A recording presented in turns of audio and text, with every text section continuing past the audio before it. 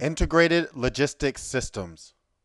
To support the need to develop more integrated operations, there have been a number of recent developments in logistics and distribution systems that have the concept of total logistics as their basis. Thus, quite revolutionary trade-offs are now being practiced. The major reason for this explosion of new ideas is twofold. The first is the realization of the importance, cost, and complexity of logistics. The second is the progress made in the field of information technology, which has enabled the development of sophisticated information systems to support and enhance the planning and management of logistics operations, whereby very detailed data collection and analysis can be undertaken that was previously impossible. Direct product profitability, or DPP. DPP is a technique of allocating all of the appropriate costs and allowances to a given product.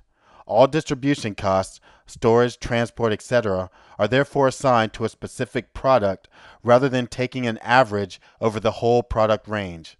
Thus, in the same way that a budgetary system operates, the actual costs of distributing a product are monitored and compared to a standard cost determined using DPP.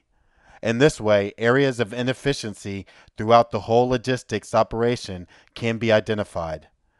DPP techniques can identify the cost of specific products to individual customers and so provide invaluable information for effective marketing strategies.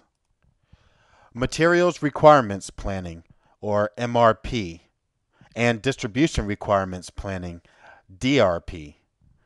MRP DRP systems have been developed as sophisticated computerized planning tools that aim to make necessary materials or inventory available when needed. The concept originated with materials requirements planning, an inventory control technique for determining dependent demand for manufacturing supply. Subsequently, manufacturing resource planning MRP2 was developed with the objective of improving productivity through the detailed planning and control of production resources. MRP2 systems are based on an integrated approach to the whole manufacturing process, from orders through production planning and control techniques to the purchasing and supply of materials. Distribution requirements planning is the application of MRP2 techniques to the management of inventory and material flow, effective warehousing, and transportation support. DRP systems operate by breaking down the flow of material from the source of supply through the distribution network of depots and transportation modes.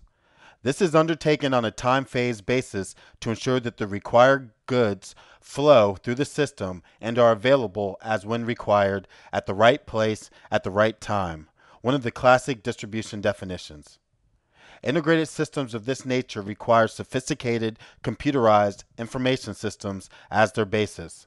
The benefits of an effective system can be readily seen in terms of reduced freight, storage, and inventory holding cost, and improved customer service. Just in time, or JIT. JIT originated as a new approach to manufacturing and has been successfully applied in many industries, such as the automotive industry.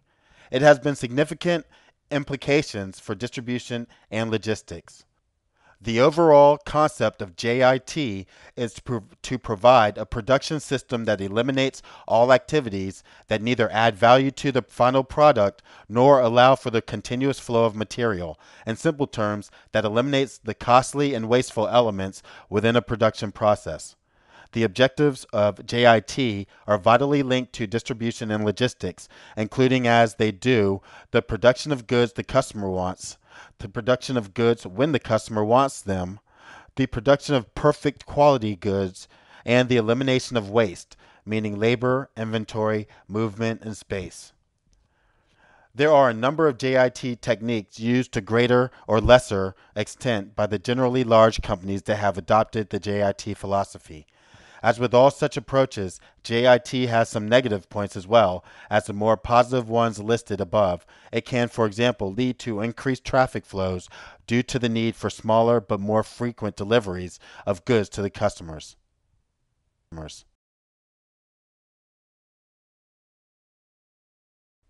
If you enjoyed this video, Then join my Business Mastery Insider Secrets Club.